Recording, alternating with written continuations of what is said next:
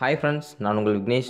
இன்றைக்கி நம்ம இந்த வீடியோவில் என்ன பார்க்க வரோன்னு பார்த்தீங்கன்னா, நிறைய பேர் கேட்டுருந்தீங்க பிசிஆர் லேப்டாப் பாஸ்வேர்டு வந்து மறந்துடுச்சு, அதை எப்படி வந்து ரீசெட் பண்ணுறது, ரிமூவபிள் மீடியா எதுவும் நாங்கள் சேவ் பண்ணிலாம் வைக்கல ப்ரோ, அது எப்படி ரீசெட் பண்ணுறது அப்படின்னு சொல்லி நிறைய பேர் கேட்டிருந்தீங்க. இந்த வீடியோவில் நம்ம அதை பற்றி தான் பார்க்க போகிறோம். எந்த ஒரு டேட்டாவும் மிஸ்ஸிங் ஆகாமல் டெலீட் ஆகாமல் நம்ம இதை பண்ண போகிறோம். இது ஒன்லி பார்த்தீங்கன்னா விண்டோஸ் 7 யூசர்ஸ் மட்டும்தான், அதுக்காக மட்டும்தான் செக் பண்ணி நான் அப்டேட் பண்ணியிருக்கேன். விண்டோஸ் 8, 8.1, 10 இதுக்கெலாம் பார்த்தீங்கன்னா ஃப்யூச்சரில் நம்ம அப்டேட் கொடுப்போம். சரி, ஓகே, வாங்க வீடியோக்குள்ளே போகலாம்.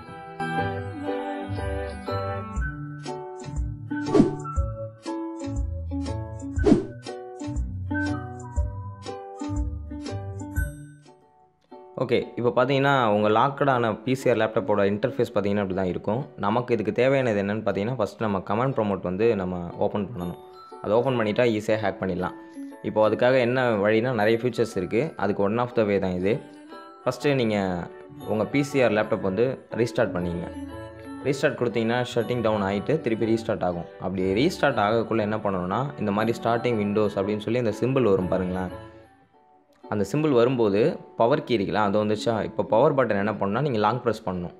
நீங்கள் லாங் ப்ரெஸ் பண்ணிகிட்டே இருந்தீங்கன்னா இந்த மாதிரி ஒரு விண்டோ ஒன்று ஓப்பன் ஆகும். அதில் லான்ச் ஸ்டார்ட் அப் அப்படின்னு சொல்லி ஒன்று வரும். அது நீங்கள் கிளிக் பண்ணிங்கன்னா விண்டோஸ் இஸ் லோடிங் ஃபைல்ஸ் அப்படின்னு சொல்லி அது லோடிங் ஆகும்.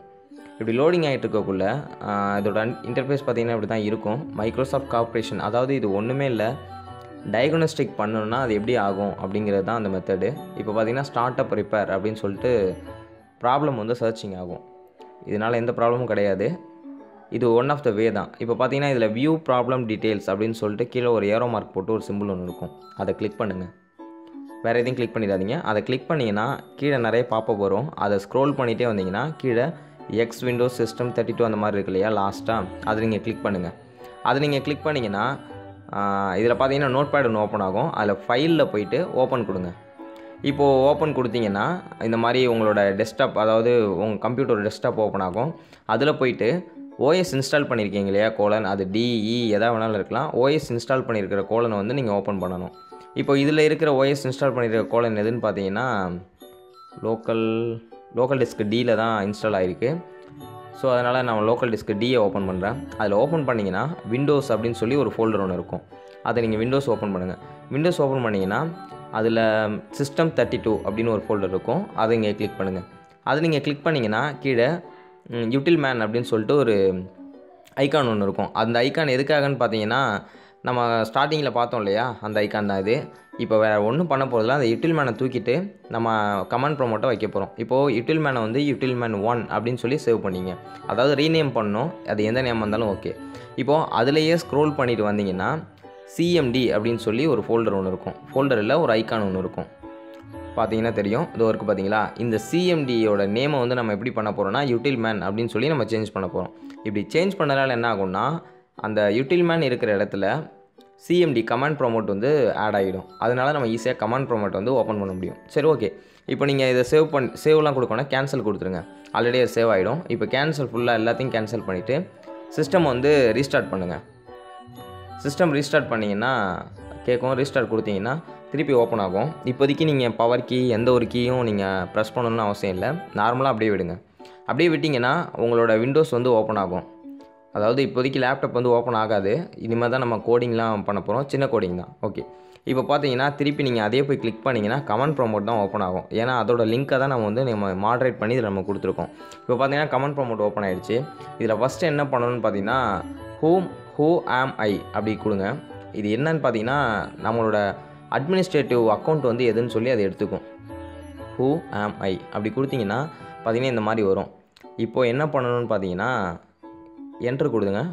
who am I அப்படி கொடுத்து என்ட்ரு கொடுங்க. அடுத்து நெட் யூசர் அப்படின்னு சொல்லி நீங்கள் என்ட்ரு கொடுங்க. நெட் யூசர்னு கொடுத்தீங்கன்னா எந்த யூசர் வந்து இது அட்மினிஸ்ட்ரேட்டிவ் அக்கௌண்ட்டில் இருக்குது அப்படின்னு சொல்லி வந்திருக்கும். இதில் பார்த்தீங்கன்னா டெஸ்ட் வின் 7 அப்படின்னு சொல்லியிருக்கு. கீழேயும் பார்த்தீங்கன்னா டெஸ்ட் வின் 7 ரெண்டும் சேமாக இருக்குது.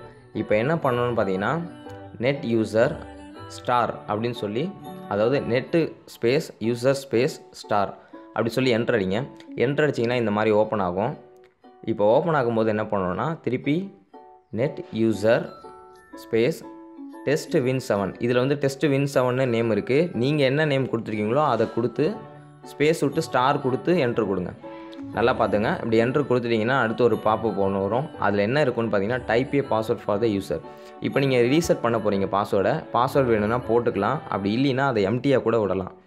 திருப்பி கன்ஃபார்ம் பண்ணணும். 2 டைம் எம்டியாக விட்டிங்கன்னா பாஸ்வேர்டு ரீசெட் ஆகிடும். நீங்கள் பாஸ்வேர்டு கொடுக்கணுனாலும் கொடுத்துக்கலாம். இப்போ நான் எந்த பாஸ்வேர்டுமே கொடுக்கல. இப்போ ஓப்பன் பண்ணுறேன். பார்த்தீங்கன்னா உங்களுக்கு வெல்கம் ஸ்க்ரீன் வந்து கண்டிப்பாக ஓப்பன் ஆகும் டெஸ்க்டாப். இந்த மெத்தட் மூலிமா தான் நம்ம வந்து பிசிஆர் லேப்டாப் வந்து எப்படி வந்து பாஸ்வேர்டு ரீசெட் பண்ணுறதுன்னு நம்ம பார்த்துட்ருக்கோம். இதில் ஒரு டிஸ்அட்வான்டேஜ் ஒன்று இருக்குது. அது என்னென்னு பார்த்தீங்கன்னா என்கிரிப்டர்லாம் பண்ணி வச்சுருந்த ஃபைல்ஸ் எதுவும் நீங்கள் வச்சுருந்தீங்கன்னா அதெல்லாம் கண்டிப்பாக பார்த்தீங்கன்னா லாஸ் ஆகிடும். அதுவே நார்மலாக நீங்கள் யூஸ் பண்ணிட்டு எந்த ஒரு ஃபைலையும் என்கிரிப்ட் பண்ணாமல், அதாவது பாஸ்வேர்டு எதுவும் போட்டு லாக் பண்ணாமல் இருந்தீங்கன்னா எந்த ஒரு ஃபைலுமே டெலீட் ஆகாது. இதுதான் இதில் ஒரு டிஸ்அட்வான்டேஜ். அது ஒன்றும் பிரச்சனை கிடையாது. மெஜாரிட்டியாக பார்த்தீங்கன்னா 90% ஆஃப் பீப்புள் வந்து எந்த ஒரு ஃபைலையும் என்கிரிப்ட் பண்ண மாட்டாங்க. ஏன்னா வெளியில் பாஸ்வேர்ட் போட்டதுனால கண்டிப்பாக பண்ண மாட்டாங்க. ஓகே, இந்த மெத்தட் எப்படி ஒர்க் ஆகுதுன்னு சொல்லி நீங்கள் கமெண்ட்டில் தெரிவிங்க. இந்த வீடியோ பற்றின கருத்துக்களையும் கீழே கமெண்ட்டில் தெரிவிக்கலாம். உங்களுக்கு மொபைல் மற்றும் லேப்டாப் பற்றின டெக் வீடியோஸ் எந்த ஒரு டவுட் இருந்தாலும் நீங்கள் மறக்காமல் கமெண்ட்டில் கேளுங்க. முடிஞ்ச அளவுக்கு உங்களுக்கு ரிப்ளை அளிக்கிறோம். ஓகே, தேங்க்யூ ஃபார் வாட்சிங்.